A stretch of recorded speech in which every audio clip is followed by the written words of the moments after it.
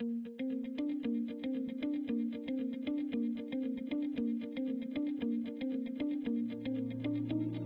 me, epidemiology is using data and statistics to figure out how diseases are related to each other and how diseases are related to other factors.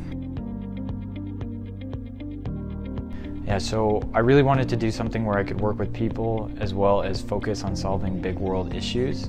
While here at BYU, I discovered the major of public health, and within public health, the emphasis of epidemiology.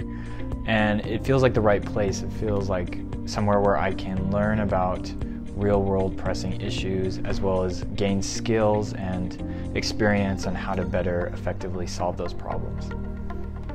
I chose to study epidemiology because I feel like it combines math and science into taking care of the world, and I really love using data and science and statistics, and I felt like it was a way that I could actually contribute meaningfully to the world and learn more about health. So once I graduate BYU, I'm hoping to get a dual master's degree, a master's in public health and a master's in public administration. I really would like to get involved in public policy advisement or public health management.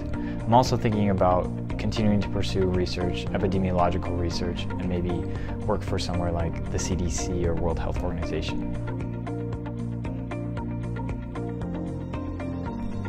I've been able to participate with a couple of other students and professors in 2 different research projects.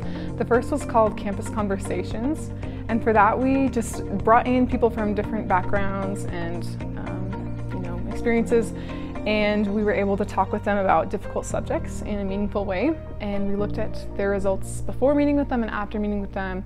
That was really impactful. And then the second project that I've been able to work on is a statistical analysis project, and we've looked at widowhood status and depression and cognitive outcomes to see if someone who has become a widow and has experienced depression after widowhood has negative cognitive decline in later years. So it's been really awesome to look at different health outcomes and how they relate to each other.